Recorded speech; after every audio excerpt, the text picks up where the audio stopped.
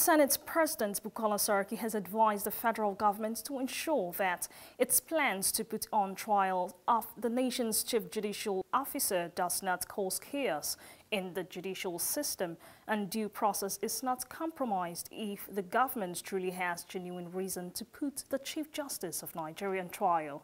Saraki affirms that a situation where the petition which triggered the trial was submitted to the Code of Conduct Bureau on Wednesday, January 8th, and by January 10th on Friday.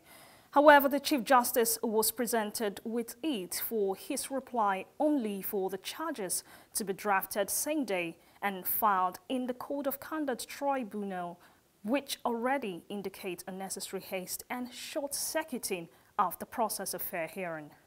Similarly, the Speaker of the House of Representatives, Dogara, in a statement also called for caution in the charges filed against the judicial officer.